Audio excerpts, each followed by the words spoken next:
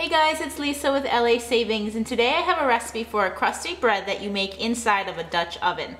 I actually saw this recipe about a year ago, and as soon as I saw it, I really wanted a Dutch oven. I didn't have one. I asked for it for Christmas, and Sean got it for me, and I have to say I love this color too.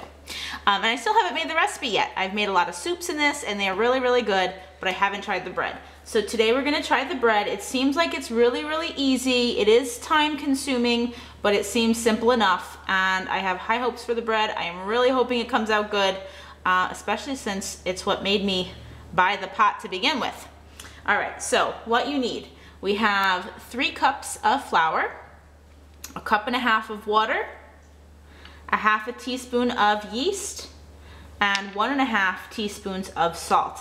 That's it. And I know usually when you make bread, you do put the yeast in the water for a while first. This recipe does not say to do that. It says just mix everything together and then let it sit. You are letting it sit for 12 to 18 hours on a counter, which seems like a really long time. So that's why I'm doing it now. It's about 3 o'clock, so it's gonna sit overnight, and then tomorrow morning I'm gonna bake it. So the first part is to just add everything together. So I'm gonna add the yeast, and the salt, and the water, and then just mix it all until it's incorporated together.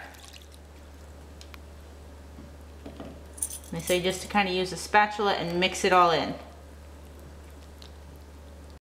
All the ingredients have been mixed together. It is still kind of sticky, but everything's been mixed together, and now it's going to be covered and it's going to sit. They do say 12 to 18 hours. Mine's probably going to be closer to 18 hours, but I will film it again, let you see how it rises before I actually start the baking process. The dough sat on the counter for 18 hours. It did rise. You can kind of see there's a little bit of bubbles on top. It's still pretty sticky, and it has a really strong smell. You can really smell like the yeast in it. And at this point, you just want to take it out of the bowl and put it on top of a floured piece of parchment paper. Kind of just roll it up and let it rise again. So I'm just going to try to get it out of here. I know it's kind of sticky, but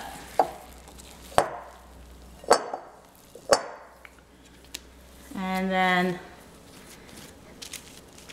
kind of just get a little bit of flour on it. It should still be sticky, but see how I can still form it into a ball. It's not stuck on my hands. So you want to just leave it on the floured parchment paper, kind of just cover it up and even put a towel over it and let it rise for about an hour and a half. I decided to place the dough into a bowl instead. So I have the parchment paper, but I just placed it in here. I just felt like the counter was kind of cold, and I just thought it would rise better in here. I also kind of feel like it keeps more of a round shape this way. So it's been about an hour, and it still has about another half an hour to go. But at this point, you want to place your pot, okay, the cast iron pot, in the oven at 450 degrees. So you're going to heat the oven as well as the Dutch oven to 450 degrees before the dough goes inside of it. Okay, I just took this out of the oven. It is 450 degrees. It's really, really hot, but we are going to place the dough right inside here and see how it goes. You're just supposed to flip it right in, put the lid on, and it goes back in the oven for a half an hour with the lid on, and then you remove the lid and cook it for about another 15 minutes or so until it's nice and golden brown. It's been 30 minutes and I just removed the lid, and it's gonna bake for another 15 minutes or so. I just took it out of the oven. It looks and smells amazing. I hope it tastes as good as it looks, but we're gonna let it cool for about 20 minutes or so before we cut into it. The bread has cooled. I did slice into it. It is amazing. It is really, really good. The outside is really crusty and the inside is really, really soft. So I love crusty bread. So the outside definitely has a nice hard crust to it, but the inside is very soft. And of course, we're gonna have Sean taste some right now while it's still hot. I'm gonna put a little butter on it, and he's gonna give us his opinion. Okay, so I buttered the bread, and Sean's gonna take a bite and see what you think.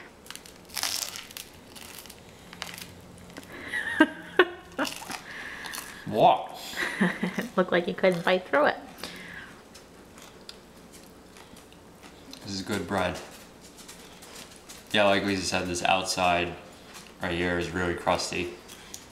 So it's got that crunch to it, and the inside is super soft. The inside is really soft, and we could hear the crunch when you bit into it, so. This is really good.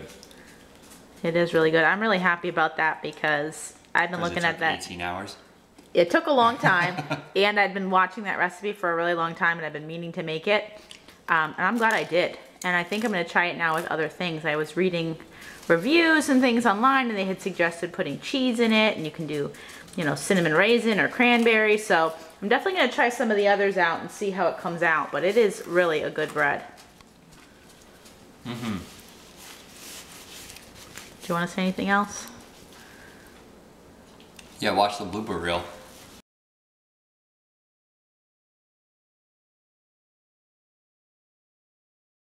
Hey, it's Lisa with LA Savings, and today I have a recipe for a crusty bread. And I have to say that as soon as I saw this recipe, I saw it all over Pinterest probably a year ago. And as soon as I saw it, I needed the cast iron pot, the Dutch oven. So I have high hopes for this bread. This is the bread that really made me buy this. Oops. I didn't buy it. You bought it. That's right, YouTube. She did not buy it. Okay, wait, I'll do it again. Her loving boyfriend bought it for her. Okay, wait, let me just do it again. Stop it.